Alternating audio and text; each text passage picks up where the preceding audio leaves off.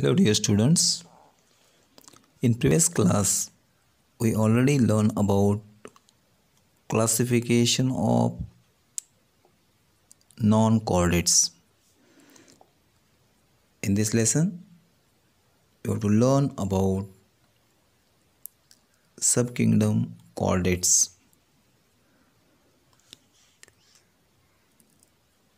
Subkingdom chordates is having only one phylum, that is chordate, and this phylum chordates is divided into three different subphylum, that is Urochordata, Cephalochordata, Vertebrata. So these are the three subphylums belongs to this phylum chordates. And then in subphylum Vertebrata there are 6 classes: Cyclostomata, Pisces, Amphibia, Reptilia, Aves and Mammalia. So you have to learn about these 6 classes and 3 subphylums and the characteristics of phylum chordates in this chapter. So we'll see about phylum chordata. These animals have a supporting notochord in their body. All chordates are included in the same phylum. A phylum chordata is classified into 3 subphylum,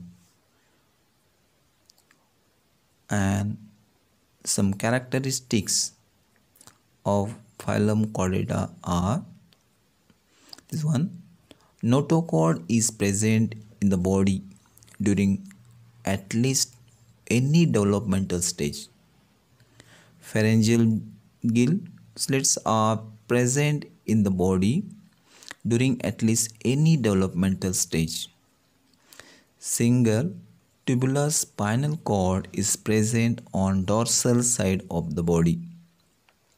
Heart is present on ventral side of the body. So these are the characters of phylum chordata. This phylum chordata divided into 3 subphylums. Out of them, first subphylum is Urochordata. These are marine animals. Their body is covered by skin-like test or tunic. Larvae of these animals are freely swimming, and notochord is present in only tail region of larvae. Hence, they are called as Urochordata. Larvae metamorphose into adult after settling down at bottom of the sea. Generally, these animals are hermaphrodite. Example of these subphylum Urochordata are Herdmania, Doliolum, Ichopluria, etc. So you will see here Doliolum, Herdmania. Then subphylum Cephalochordata. These are small fish-like marine animals. Notochord is present throughout the body length. Pharynx is very large and contains gill slits. These animals are unisexual. Example, Amphioxus. Then subphylum Vertebrata or Craniata. The characteristics of these phylum are: 1. In these animals, notochord is replaced by vertebral column. In these animals, head is well developed Brain is protected by cranium. Endoskeleton is either cartilaginous or bony. Some chordates are jawless,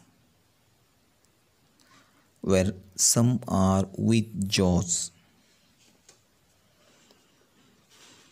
This subphylum Vertebrata is divided into 6 classes, that is Cyclostomata, Pisces, Amphibia, Reptilia, Aves and Mammalia.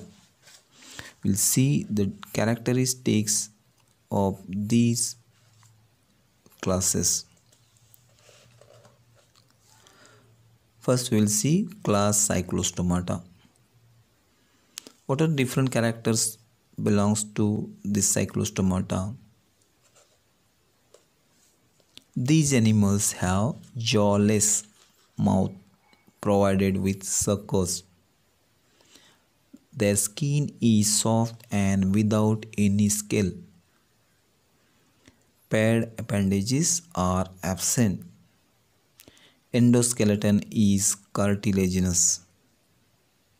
Most of the animals are ectoparasites. Examples: Petromyzon, Myxine, etc. Then class Pisces. Characteristics: these are cold-blooded aquatic animals living in marine and fresh water.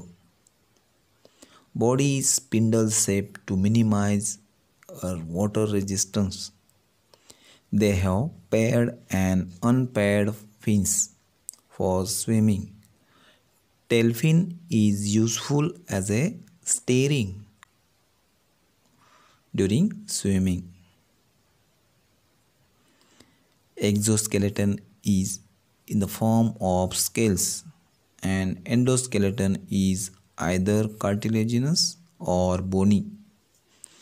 Respiration occurs with gills.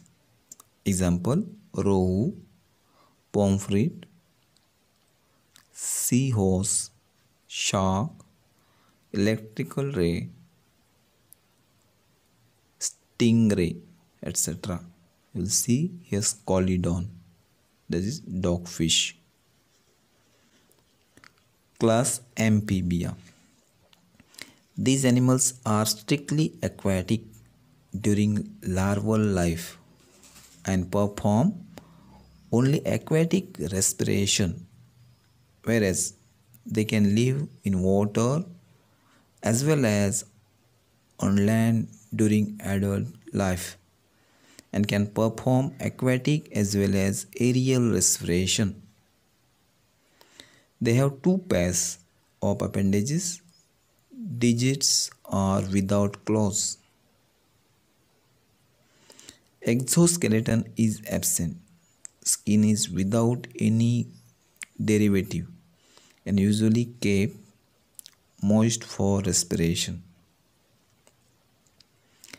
External ear is absent but tympanum is present.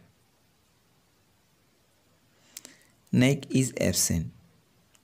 Eyes are prominent with eyelids. Example: frog, toad, salamander, etc. We see here frog, toad. Then class Reptilia. According to course of animal evolution, these are first true terrestrial animal with creeping movement. These are cold-blooded animals. They creep on the land as their body cannot be lifted up. Their skin is dry and scaly. neck is absent. Neck is present between head and trunk. External ear is absent. Digits are provided with claws. Examples: tortoise, lizard, snake, etc. Then class Aves. These vertebrates are completely adapted for aerial life. These are warm-blooded homeotherms, that is, they can maintain their body temperature constant. Their body is spindle shaped to minimize the air resistance during flight. Forelimbs are modified into wings. Digits are covered with scales and bear claws. Exoskeleton is present in the form of feathers. Neck is present between head and trunk. Jaws are modified into beak. Example: peacock, parrot, pigeon, dog, penguin, etc. You see here example, that is pigeon. Then class Mammalia. Presence of mammary glands is the typical character of Mammalia. These animals are warm-blooded. Body is divided into head, neck, trunk and tail. Digits are provided with nails, claws or hooves. Exoskeleton is in the form of hairs or fur. Example: elephant, human, kangaroo, dolphin, bat.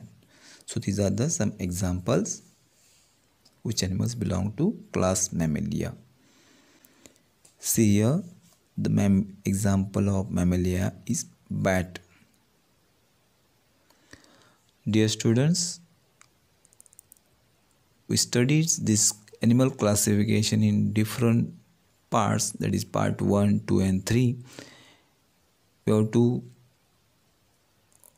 learn with the help of this video, but you have to read the book, that you read the lesson in this book, that is animal classification, then you have to solve the exercise.